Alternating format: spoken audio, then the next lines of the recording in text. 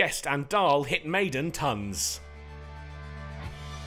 Another day at the Incora County Ground had gone Leicestershire's way on day 2. An impressive batting display for the Foxes brought them 528 first innings runs, and they'd followed that by taking quick wickets to leave Derbyshire 3 down for 41, heading into day 3.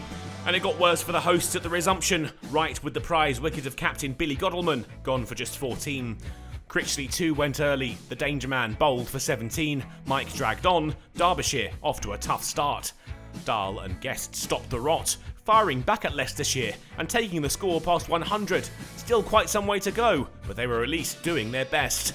And it took them to a 50-run partnership off 86 balls, the early wickets damaging, but not terminal yet. Derbyshire avoided any further loss before the break, 420 behind at lunch, the score 108 for 5.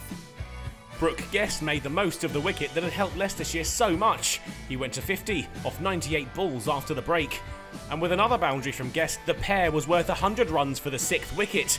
This was much better from the hosts, breakthroughs drying up for Leicestershire with the ball, and the surface offering them little assistance. Dahl then joined his partner on 50. He reached the mark with a boundary off Rhodes. Leicestershire were getting a little taste of their own medicine, the 6th wicket worth 150 before tea.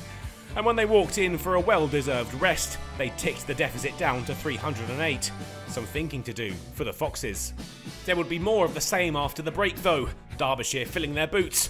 And with his 16th 4, Guest moved to his maiden 100, and in the process took the value of the 6th wicket partnership to a mighty 200 runs.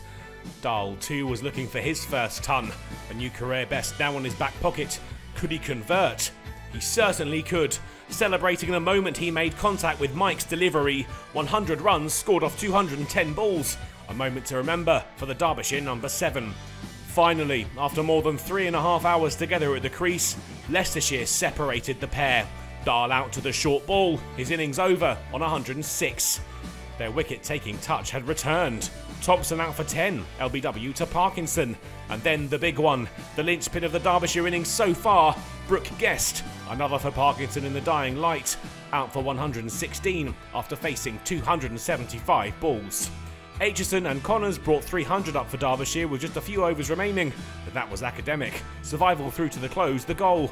And they got there. The hosts had proved that there are plenty of runs to be had in this track. It had helped 2 Derbyshire batters find their way to their maiden tons. While a win for either side is starting to look less likely, Derbyshire are still 66 from avoiding the follow-on. 2 quick wickets tomorrow morning, and this match could open up once again.